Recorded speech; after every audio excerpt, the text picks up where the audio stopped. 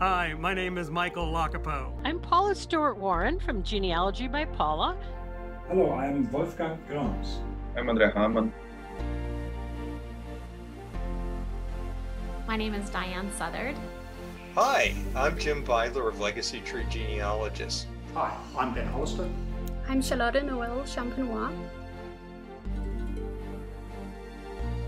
My name is Lars Thiele. Hi, my name is Stephen Wendt. I am Teresa Steinkamp McMillan. My name is Catherine Schober. I'm from Coral Springs, Florida. I live in Oldenburg in Germany. I live in Chicago's northwest suburbs, which is in the United States in the state of Illinois. I'm from Adelaide, South Australia. I'm based in Dresden, Germany. I'm from St. Louis, Missouri. I live in northern Indiana. I'm from Brazil, the state of Rio Grande do Sul. I live in St. Paul, Minnesota.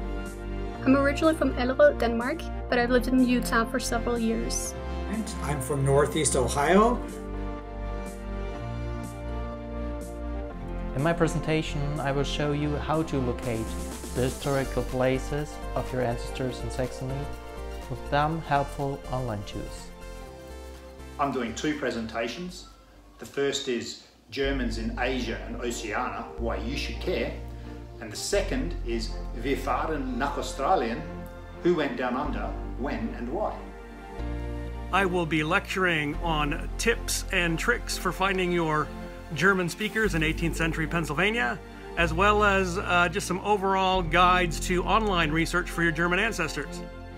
I will be presenting on transcription tips to help you transcribe your German documents, websites to make that transcribing so much easier, and one of my favorite presentations all about German names. Now, friends, I'm going to be talking about World War I U.S. alien registration records and history, and a lot of things that surround them. I'll be talking about the migration experience and travel or immigrant agencies. I'll be presenting on Alsace-Lorraine and Schleswig-Holstein. I will be presenting about Germans in Brazil, the second largest destiny for German-speaking immigrants. I'm going to be presenting on finding the right German place with on and offline tools. And the moral of the story is that when you find a place name for an immigrant, a lot of times that's just half the battle. You then have to degarble that name to find it on a map. This summer I will be giving two presentations. One is on decoding German Gothic script, and the other is called Stymied by Stiglers, and it's a case study solved using indirect evidence. I will be presenting the Searching for Your Elusive Prussian Ancestors, a Case Study program. I'll be presenting on how it's getting easier to be genetically German.